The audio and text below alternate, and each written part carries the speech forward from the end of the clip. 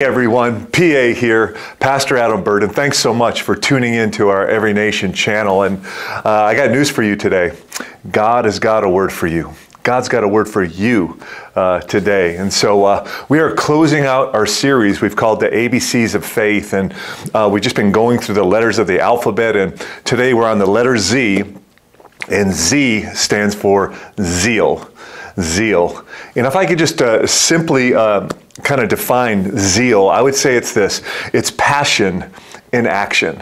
Passion in action. And so before we get into our text today, we're going to be in the book of Revelation, so buckle up. But before we get there, I need to tell you the story, an origin story. I love origin stories, and I want to talk to you about the teddy bear today.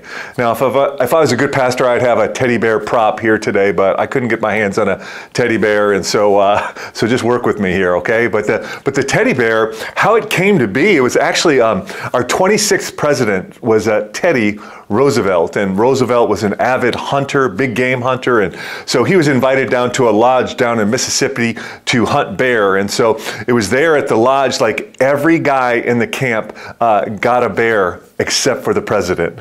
And so, but not to be deterred here, one of his assistants went out the next morning. I don't know how they did this. They trapped a black bear and tied it to a post. And then they got the president up and they said, "Here, Teddy, you can shoot this bear." He's like, "What are you doing?" He's like, I'm not going to kill the poor bear. It's tied to a post, you know. And so he didn't kill the bear. But get this, word got back to Washington, D.C., and the Washington Post, they made this cartoon caricature, should be coming up on your screen, and it was just how Teddy wouldn't kill the bear. And so somebody in Brooklyn, after seeing this cartoon, they decided they were going to make a stuffed animal called, wait for it, the teddy bear, right? And that's how the teddy bear came to be. And so, but get this, Roosevelt, he was a man who understood zeal. And in fact, as a little boy, he was terrified to go into the church. And his mom, Mitty, was like, "Son, why are you so afraid to go to the church?" And he said this, "Zeal lives there. There's zeal in that house." And then the mom's like, Mitty goes, "What do you think zeal is?" And he's like, "I don't know. It's like an alligator or a dragon or something."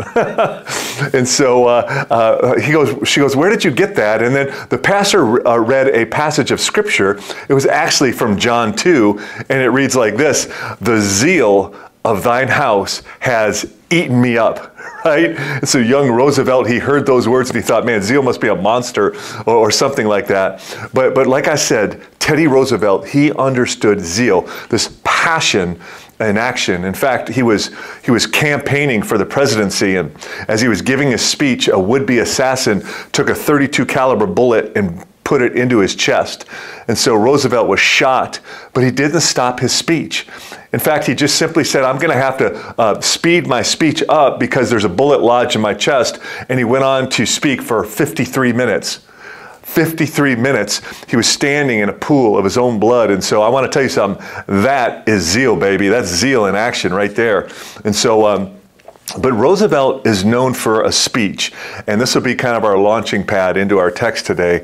It's called "The Man in the Arena." The Man in the Arena. And I'd like to read it for you. It should be coming up on the screen. And it says this. It says, "It is not the critic who counts, not the man who points out how the strong man stumbles or where the doer of deeds could have done them better. The credit belongs to the man who is actually in the arena, whose face is marred by dust and sweat and blood, who strives valiantly, who errs, who comes short again and again, because there is no effort without error and shortcoming. But who does actually strive to do the deeds? Who knows great enthusiasms, the great devotions? Who spends himself in a worthy cause? Who at the best knows in the end the triumph of high achievement, and who at the worst, if he fails, at least fails while daring greatly, so that his place shall never be with those cold and timid souls who neither knew victory nor defeat." And so, like I don't know. I hope you feel that with me here today. Like Roosevelt is saying, man, those people whose life is filled with meaning and purpose are the people that are actually in the arena. And so, I've been the chaplain for the New York Jets since about 2008, and I can remember just it's only been the last few years that I've been traveling with the team. And I remember my first road trip that I was traveling with the team, and we were playing the Cleveland Browns, and in it we were down in the fourth quarter, and like the statistics said, we had like a 3% chance of pulling out and winning the game. And get this, we won. And so, man, everybody was going crazy. Man, the GM, Joe Douglas, he hugged me. He doesn't even know who I am. And but I remember we were on the team bus on the way out, and the Cleveland fans, they were kind of lining the streets of Cleveland as we were leaving in the team bus, and everyone was giving the finger to the team. You're number one, right? But you know what was so crazy? In that moment, I was so honored to be dishonored by those people, right? I felt like in a small way, I was part of the team. I was in the arena. In fact, having played in the NHL for 14 years, you know, I'll turn the NHL network on, and periodically, man, I'll come up in one of the things like, but I'm always either getting beat up or scored on, right? But here's what's crazy. Even in defeat, there's something special about seeing yourself in that. It's because, hey, I was in the arena. And that's what Jesus, like, I hope today that you feel the call of God calling you in to the arena, God's purpose for your life. He's going to call out a church, the church of Laodicea in Revelation chapter 3. He's calling them out of mediocrity and in to the arena. Revelation 3, I'm going to read verses 14 to 21. Says this, and to the angel of the church in Laodicea write the words of the Amen, the faithful and true witness, the beginning of God's creation. I know your works. You are neither hot, or you are neither cold nor hot.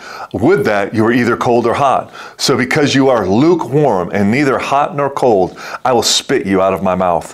For you say, I am rich, I have prospered, and I need nothing, not realizing that you are wretched, pitiable, poor, blind, and naked.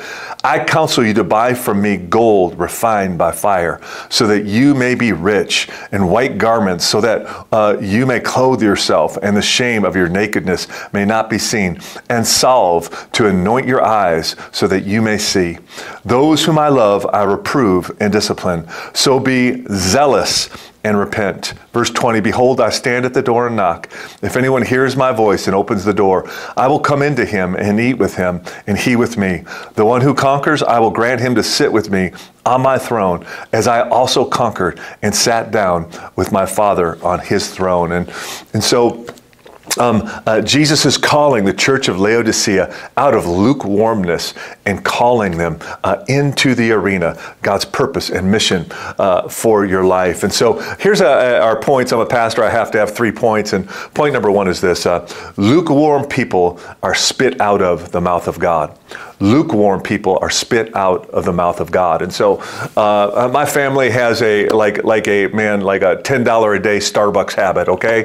Don't judge us. But you know, it's amazing when you go to Starbucks, they're going to ask you if you want your coffee hot or cold. Lukewarm is just not an option, all right? Because nobody likes lukewarm coffee. And you know what? The Lord doesn't like lukewarm things either, okay? He says, man, if you're lukewarm, I'm going to spit you out of my mouth. And so, so there's a pastor, Tim Delina, he pastors Times Square Church in Manhattan, and he was sharing the story of a missionary trip. He went to Rwanda, and many of you are familiar with the genocide that took place in Rwanda. And as he was in this worship service, he says he met a man that he'd never seen worship like this. And during this worship service, there's no lights or sound system or anything, but people are passionately worshiping, and one man in particular, as tears streamed down his face, and then he would clap, and get this, he wouldn't make any sound when he clapped. And here's the reason why, that both his hands had been chopped off by Hutu militia.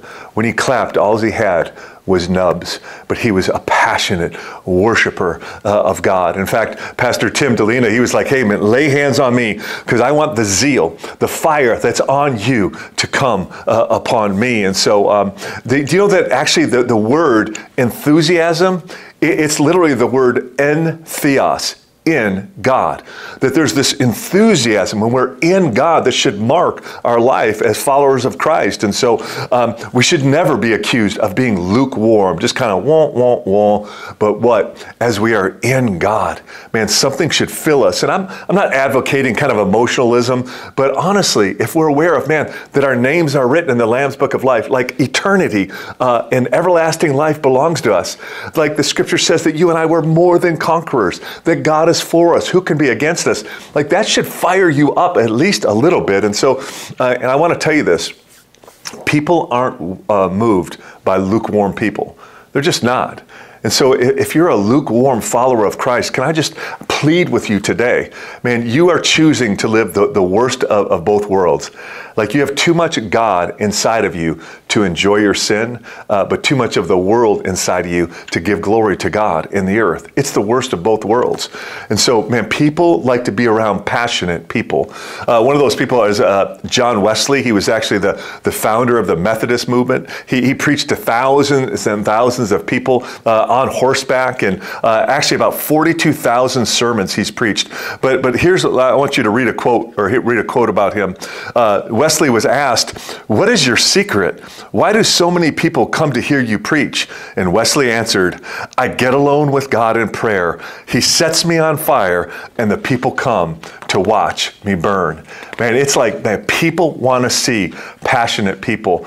There's another great guy, George Whitefield.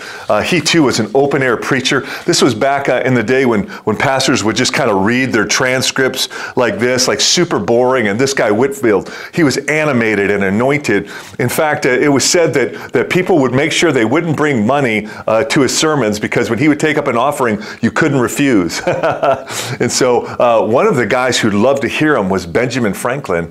Here's what's crazy.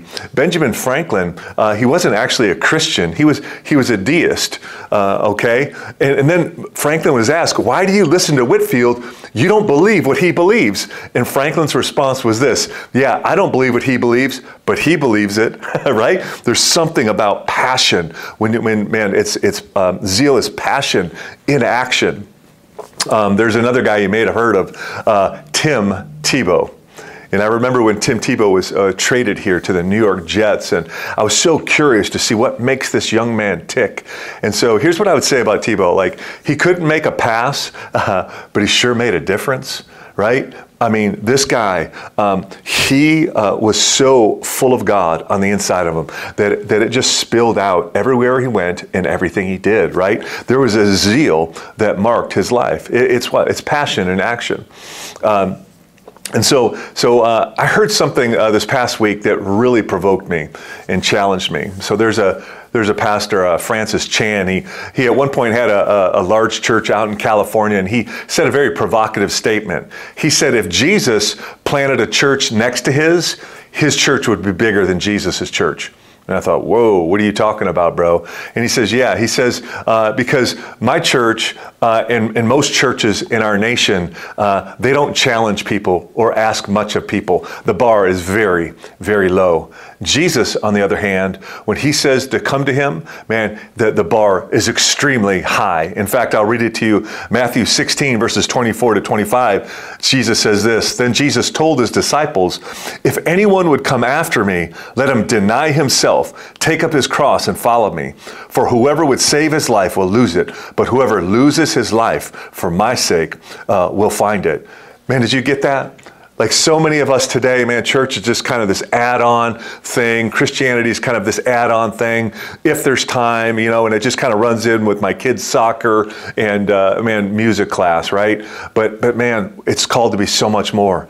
Like our walk with Jesus, he says to, man, deny himself and then take up our cross daily. It needs to be the central part of our life. And for my moms and dads out there listening to this, listen to me. You need to live zealous for God. Like half-hearted following Jesus will lead to full-blown indifference in your kid's life, right? You got to passionately follow Jesus, if not for your sake, for the sake of your kids. And so zeal for God, it refuses to let us play it safe, to live the safe, little unimpactful life. But man, zeal, it's going to cause us, man, to step out in faith. And so, I was reading this story about a missionary couple that they went to a closed nation, right? Christianity was outlawed, and they were smuggling in Bibles, and so it was kind of like a scary thing. And as they were driving, they needed to get gas for their car, and they pull over, and the guy gets out, and he's gassing up his car. And as he's standing there gassing the car, he notices that there's a man fixated on him, staring at him, peering at him.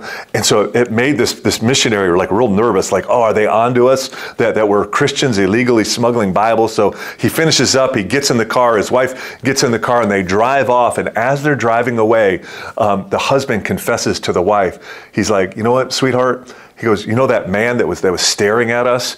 Man, I think I felt the Lord wanted me to go talk to him, but I was like, man, I don't want to blow our cover. I need to get out of here. And the wife looked at the husband and she said this: I would rather be married to a martyr than a coward. That guy turns the car around. He gets over, and come to find out, that man that was staring at him, he had received a vision from God. And God told him, you're to go to this gas station and you're to wait for a messenger. That guy waited there for 2 days. And then this pastor had the fearlessness, the courage to share the gospel. And that man became born again, a follower of Jesus Christ. And so zeal for God is going to call you in to the arena. Here's point number 2 is this. Zeal is kindled by opening the door.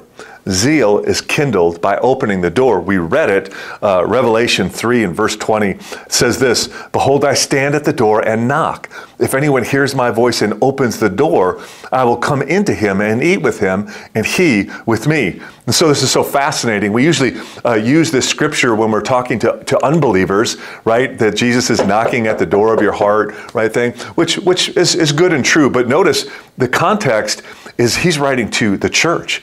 He's writing to believers, and that Jesus is knocking on our heart, that he wants to come in and have break bread with us. That's the idea of a relationship, fellowship. Jesus wants a relationship with you and me. And so how do we do it? We need to open the door of our heart. And so how do we do that? I would say this. Do you know Ephesians 4, verse 27, it says this: don't give the devil a foothold. Don't give the devil a foothold. In other words, don't let him get a foot into the door of your life, man, that once he gets that opening, man, you're in trouble. And I don't know about you, but I find that living in a Genesis 3, a sin-filled world, man, the door of my life is open to Satan like almost automatically. In fact, there's so many things opening the door of my heart towards the things of the devil. It's alarming, and I hope you feel that alarm here today. Like I'll just use me. So I found this in my own life that I can't watch the news. Like I try to stay informed, but I avoid the news, whether it's CNN or Fox. When I turn these things on, it's opening the door to the devil for me, because it tries to pit me against other people groups and things. And I got to understand, my battle is not against flesh and blood. It's against principalities and not people, okay? Here's another one that opens the door of my heart to the devil is sometimes if I watch too much TV or I listen to too much secular music. And so listen, I'm not just listen to only Christian music and Christian, like, hey, knock yourself out. I think Jesus can speak to me in any secular song, okay? But let me tell you this, I found in my own life that if I listen to too much secular music, my mouth gets lazy. And man, there's words that'll come out of my mouth that I don't think Jesus would be too pleased about. And as well, sometimes if I watch too much TV, you know what happens? I start laughing at things that Jesus died on the cross for, right? And so these are some ways that my heart gets open. Here'll be another one, social media. And I know it feels like every week I'm banging on social media, but man, for me, it opens the door. And so as a pastor of the church, I know I was trying to get on Instagram and do some stuff that maybe would kind of like get the word out there more about our church. And here's what I found what happened is I would always check to see how many people were looking at my Instagram post. And you know what? I started to like it. And I was like, whoa, whoa, whoa, whoa, whoa. This is getting way too big of a hold on my heart where people that I don't even know who they are somehow now are influencing my life and controlling, like, man, am I happy or am I sad today according to what they said? See, it's insane, and it's an open door to the enemy for me in my life. And so, listen, do you want to shut the door on the devil? Open the door to Jesus.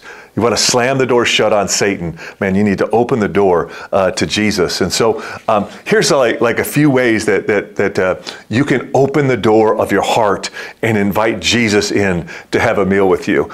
Here's like for me, I got to win the morning. I got to win the morning. And the way I win the morning is by getting into prayer and the Word. And for the record, every sermon I preach each and every week, it's basically the same thing. Read your Bible and pray, right? I just add different stories every week. And so you want to win your morning. And the way you do that is by getting in the Word and prayer. And so, man, the Word of God, I'll illustrate this way. So I don't know what your favorite cereal is, man. I know there's some nostalgic cereals, man. Captain Crunch, Sugar Smacks, Fruit Loops, man, all these sugar-filled cereals from back in the day. But listen, it wasn't actually about the cereal. It used to be about the prize that was inside, right? And I remember Captain Crunch, that it had a glow-in-the-dark compass. I'm like, thank you, Captain. Go to the store, get that. My mom buys it for me. And, you stick your nasty kid hand in the bottom of the cereal, digging around with your dirty hands. And I pulled out the glow-in-the-dark compass. And I remember going into the closet and shutting the door and in the dark and open it up, nothing. I felt like the captain lied to me, man. Come to find out, I didn't read the directions. And the directions said that you have to hold it, under the light for about an hour. And do you know what happens?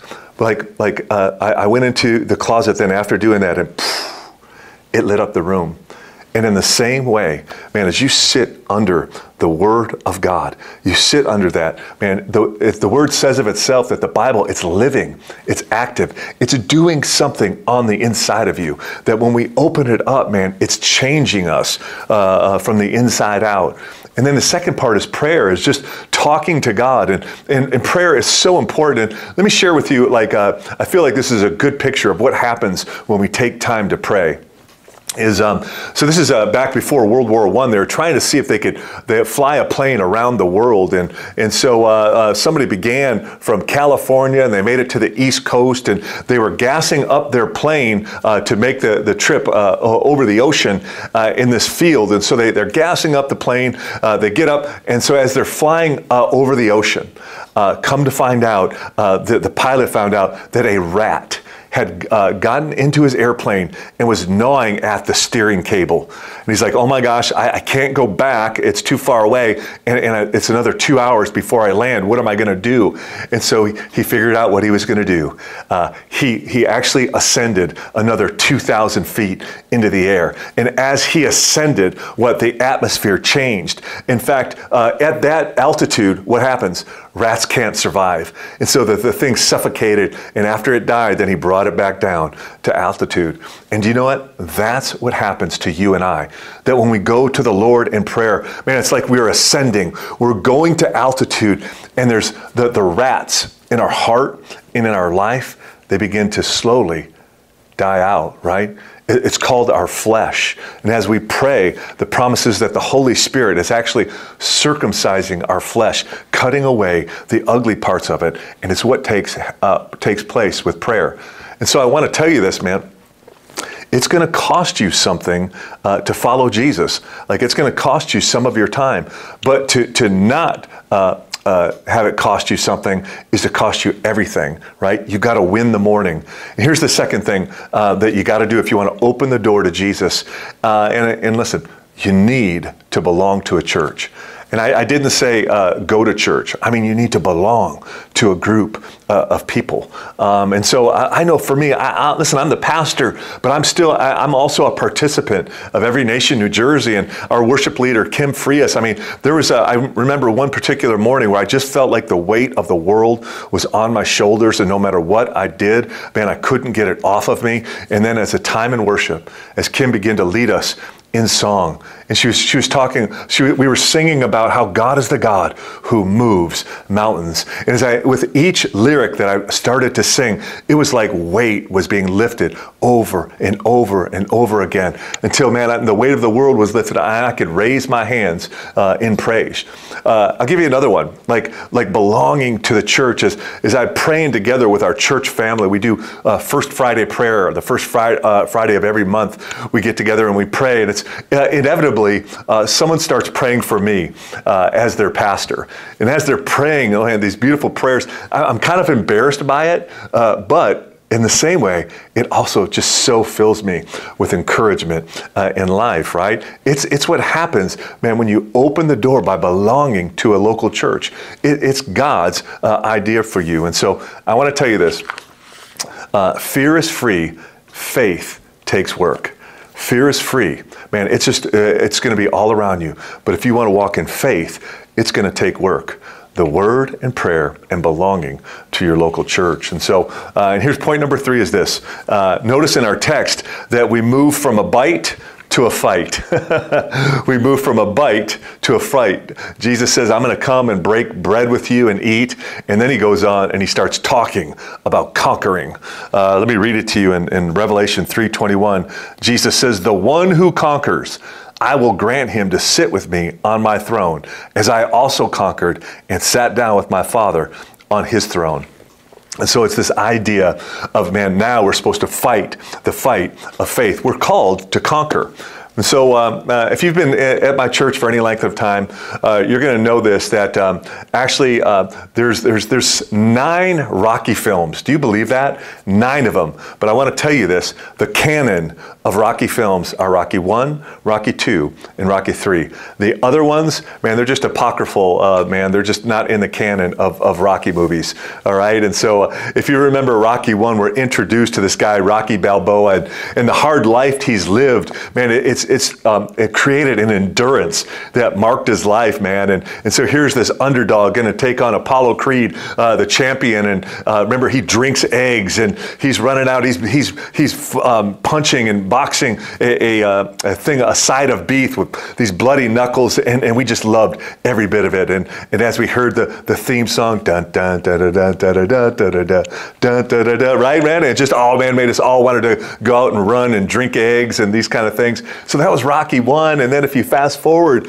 several years later to Rocky 3, we were introduced to Mr. T in that moment.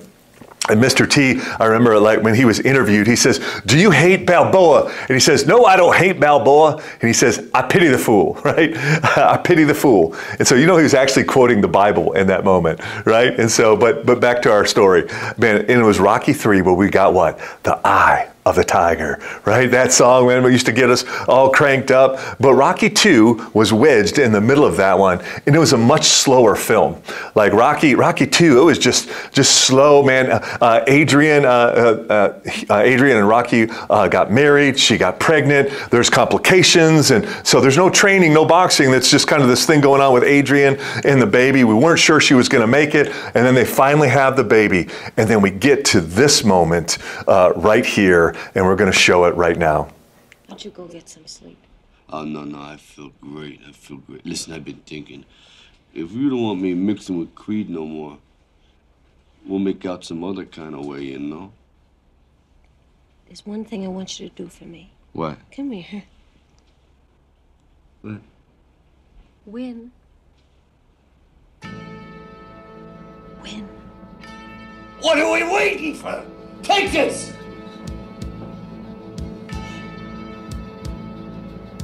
Man, when I see that part every time, win. Do you know that that's what Jesus is saying to the church at Laodicea? We've had a meal together. Now go out into the world and win. win. That's God's call when he calls us to be a conqueror. Do you know that word, when we read the word conqueror, it's the word nikeo in the Greek. It's where we get the word Nike. It means victory. In fact, we read, Paul says in Romans 8:37, Paul says this, that because of the gospel of Jesus Christ, you and I are more than conquerors. Do you know that he made up a word in Greek? That word had never been used before. It's the word hyponikeo, like far beyond victory. That's what he says, that you and I are in Christ because of the gospel. And so I want to give you the conquering mindset.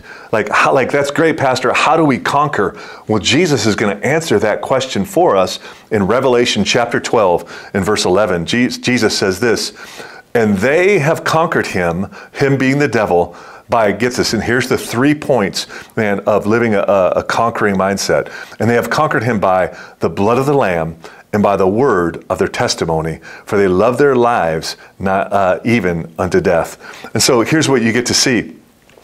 Man, we see that it's the blood of the Lamb.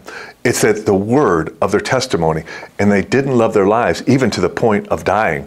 And so let's look at this mindset. Here's the first one: is the blood of the Lamb. In other words, the gospel of Jesus Christ, Jesus' death, burial, and resurrection on your behalf. Man, it is the first weapon and part of a conquering mindset that we have. Do you know that John 10:10 says this? The thief comes to steal, kill, and destroy. Like the devil, he wants to rob from you everything you hold dear and precious. He wants to steal the very thing that God has given to you. But that should let you know. Do you know the reason why he has to rob and steal? It's because you already possess it. It's what you possess already in the gospel is victory in God. It's already yours and it's already mine. So there's a famous painting that's actually hung in Paris. It's called Checkmate, and it should be coming up on the screen. And in it, you can see, man, that there's this demonic-looking character playing chess against this poor guy who just looks overwhelmed and beaten and defeated, and it's called Checkmate. And you know what? That there was a great chess master. He saw this painting, and as he was observing it, he noticed that the guy had another move on the chessboard. And the chess master said, you know what? I can win with that board. And isn't that true for you and I? That every time the devil would try to checkmate you, I got news for you. You got another move. It is the gospel of Jesus Christ. It's by the blood of the Lamb that we overcome and we conquer. And then the second part of a conquering mindset is that we overcome by the very word of our testimony. And so, do you know, in the book of Joshua, it's all about walking into God's land of promise. And the only way you do it is by faith. And so, in Joshua 3:4, it says something interesting. Let me read it to you. It says this, yet there shall be a distance between you and it being the ark of the covenant. And it says it should be about 2,000 cubits in length. That's about half a mile. Do not come near it in order that you may know the way you shall go. Here it is, for you have not passed this way before. And so this I always wondered, like, what was meant by this thing. And so, man, you're going to possess your promised land by faith. You're going to believe God. And God told Joshua, man, the Ark of the Covenant, the presence of God, has to go ahead of you more than a half a mile. And as it goes ahead of you, he's going to show you the way to go because you've not gone this way before. And listen, if you're going to win in your fight of faith, the only way you have a testimony is going through the test. And sometimes, man, it takes perspective. You have to have the Ark of the Covenant way out in front of you in order to have faith. So I'll illustrate it this way. So do you know, for me in my playing days, that I was forced to retire. I had 3 back surgeries in 1 year, and I also got a staph infection on top of that. And so I want to tell you something. I was furious at God. Furious at God. There was another teammate of mine that like he was like sleeping around with other women on his wife on the road and got arrested and all these things. And I'm like, and he got an extension on his contract. And so I'm like, let me get this straight, Lord. I'm doing Bible studies, living for your glory on this team. And the adulterer guy, man, he gets another contract and I have to retire. Man, I was furious at the Lord. And here, listen, And God was so gracious to me. Like, I don't know if you've ever asked this question, God, why me? God, why me? God, why me? But you know what I never did? I never asked the question, hey, I got to be drafted in the NHL. God, why me? Do you know, I got to play for 14 years. God, why me? Right? You know that there's teammates of mine that have passed away and died, but I didn't. And I never once asked, God, why me? Why do I get to live, right? And so with perspective, man, it allows us to see the goodness of God in every situation. And so there's something called stained glass theology. Do you know when you look at stained glass and if you get too close to it, it just looks like a bunch of colored shard pieces of glass. But what? With perspective, as you let it get out, you're able to see how all the pieces fit together. And sometimes in our walk of faith, when we're going through our test, what we need perspective to see the goodness of God. And so here would be my challenge to you. If you're in a test right now, don't let your circumstances frame God. Man, let God frame your circumstances. And here's what we know about God, that God is good. And let the goodness of God frame the circumstances of your life. And so we overcome by the blood of the Lamb, the word of our testimony. And last but not the least, the conquering mindset is this: don't love your life even to the point of death. We don't love our life. We love the Lord and people. And with that gives you a conquering mindset. And so I think I'll close this way.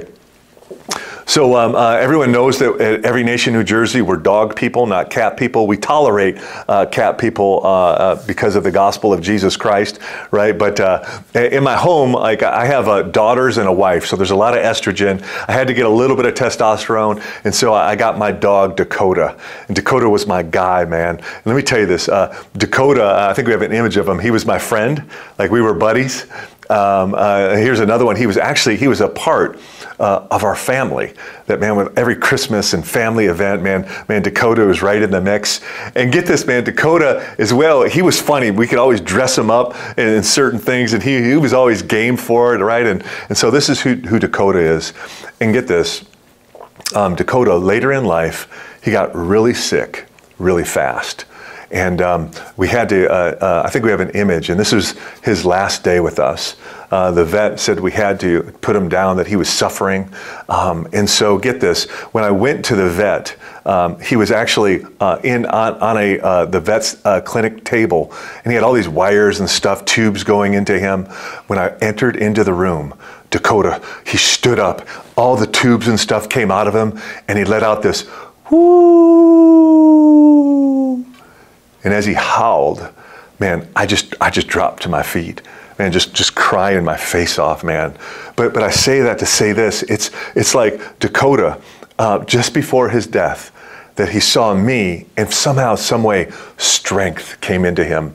And I want to promise you this, I think this is what happens at the end of our time. So there's a man in the scripture that didn't love his life even to the point of dying. He's the church's first martyr. His name is Stephen. You can read about him in Acts chapter 7. And as he's preaching and proclaiming the gospel of Jesus Christ, people are furious and they take up rocks and they stone him to death. And the Bible says that as life is draining out of his body, he sees the heavens open up. And he says this, I see the Lord standing at the right hand of the Father, right? And so in this moment, it's like, just like what happened with Dakota, man, life is draining out of his body, and suddenly what? Strength comes as he sees the Lord, and it's standing at the right hand of God the Father. And here's the reason why Jesus is standing, because Jesus promised what? And they have conquered him. Or here's what he promises them this. He says, the one who conquers, I will grant him to sit with me on my throne. That as you don't love your life, even to the point of death, what happens? Jesus, he stands to his feet and he says, I have a place for you, seated with me on my throne. It's how we live zealously. Man, zeal is passion and action for God. Let's pray. Father, thank you for this time that we could spend together, Lord, around your word. And Lord, I pray, Lord, above all, God, that you would put a fire in the belly of your people, Lord. God, that we would Lord, hate lukewarmness as much as you do. And God, I pray that you would put a passion and a fire and a zeal for you inside of our hearts. Lord, that as we have a meal with you each and every day and win our mornings, God, that we can go out and actually be the glory of God in the earth. Lord, I pray it in Jesus' name. And all God's people said, amen. Amen, every nation. Well, listen, the sermon's over with. We're not quite finished. I want to remind you that you can be faithful in your tithing and your giving. I just want to say thank you, those of you that are partnering with us in order to get the gospel out. And so there's 3 ways that you can give. You can go to our website, encnj.org, and just hit the giving icon. Or you can give via text. This is the way my family and I give.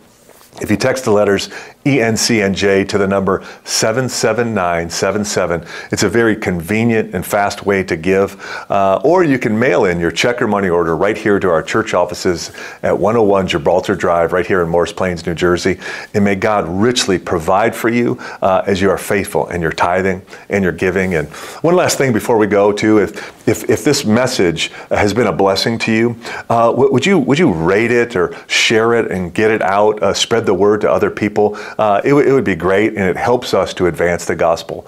Every nation, Jesus loves you, and I think you're pretty amazing too. Have a great week.